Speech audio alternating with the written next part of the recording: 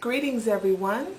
Welcome to Proof Weight Loss Surgery Works. This is Aisha, your Tuesday vlogger, and we have a two-choice question today. Emotional ups and downs, do you have them? How do you deal with them?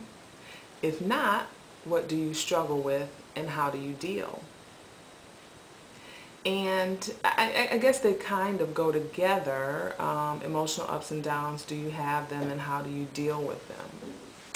Well, I'm gonna dive into that first part of the question. Um, and for those who are new to the channel and don't know my story, I also have a YouTube channel by the name of Grell and Be Gone. I go by Shea Leonard on Facebook. And I started the journey November 2010 at 355 pounds. I reached my goal weight, losing 181 pounds by November 2011. And I have been in maintenance as of today, Tuesday, 8 weeks. And maintenance has caused me to be free from the striving to lose weight to, like I said in last week, go on to do other things. And also lots of self-discovery. This past 7 days, this past week has been a tremendous journey in self-discovery. I wouldn't trade these last 7 days for anything in the world. And one of the things that sort of was uncovered as I walked through the door of maintenance, it was behaviors that I began to see in terms of what I have come to know and be able to identify as soothing myself with food. Okay, so tying it back to the question, do you have emotional ups and downs, and how do you deal with them? And so I discovered that the nibbling, the sort of hand to mouth, as I call it, munchy, munchy, munchy, is me soothing myself with food. But I didn't know that until Becca, Losing It with Rebecca, actually sent me a picture of 3 books she was reading, and one jumped out of the picture at me, and I actually have it here in my nook, but 50 Ways to Soothe Yourself Without Food. And it's by a lady named Susan Albers, and you can Google it if you're interested in it. And so I've been reading through this book and sort of identifying that behavior, and then also changing my behavior every day that I am awake. Every day. Just been really working on that, because that soothing myself with food goes way back to when I was, I'm going to say 9 years old. That was when I can best identify. It was the year my parents were divorcing, and food became my friend. And at some point in the journey on my own channel, I have a video and I talk about being addicted to food. And so maybe there's some addictive behavior there, but I want to lean more towards food being a soother to me. And so when there are emotional ups and downs, I reach for something. One of the 50 things, or one of the things that people do, they always buy things just in case. And I've been a huge just-in-case buyer, and so I've been really working on that behavior.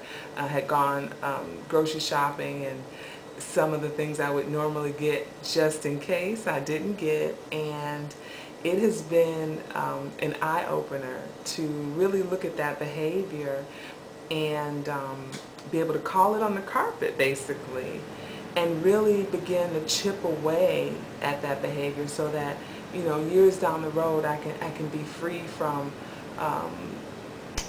the impact of it. And so, you know, excitement would cause some extra eating. Totally stress, or if something was coming up and I didn't know what to expect, that would cause me to want to just sort of this nibble, this gotta have something. And so now I'm beginning to ask myself, what is it that I need? Because my tendency would be, I need something, whether it be a protein bar or a fahi, get an extra yogurt, whatever it was, but it isn't what I really need. It's something more internal or something from another person. And I remember seeing a saying one time on Sally, Cabernet Queen's, I think it was her Facebook page, this was a while ago, and it was, what I need is not in the kitchen. And that sort of carried me through, but I really wasn't able to identify that soothing yourself with food until I was able to see it in print and get a little bit more understanding. And so how I had been dealing with emotional ups and downs, I come to learn was soothing myself with food. And now it is doing self-talk and trying to understand what is it that I need in that moment. And I've seen weight loss happen just this week, like 5 pounds in a couple days, just because I wasn't choosing to soothe myself with food. I am in maintenance, and I am in my lifetime maintenance range, and actually trying to go down a little bit smaller. And so in the middle of all that, I got to see some instant weight loss. And so if anybody out there is saying, this sounds like me, maybe you could check out the book, or even just start thinking about, are you soothing yourself with food, and begin to look at your behaviors. Are you one of those just-in-case buyers where you pick up things and make sure they're in your purse, or make sure they're in your cupboard, or make sure they're in your freezer, just in case you need it?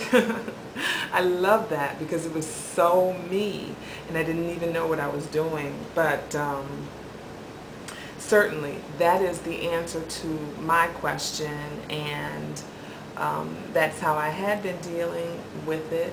And I've learned, and I'm learning and choosing every single day to walk free. And anyway, I hope it has been a help to you.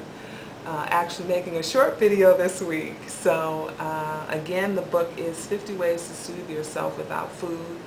I've been reading through it. I haven't finished it. I have an approach to many things I read, and it is eat the meat and throw away the bones. If there are things in the book that don't interest you,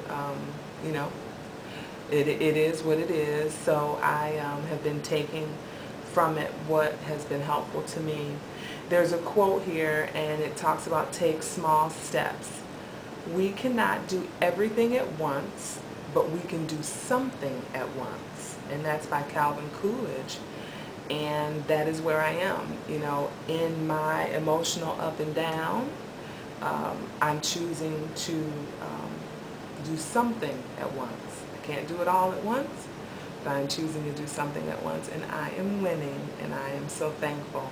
So anyways, you guys have a great rest of the week, and this has been Proof Weight Loss Surgery Works with Aisha. Thank you. Bye-bye.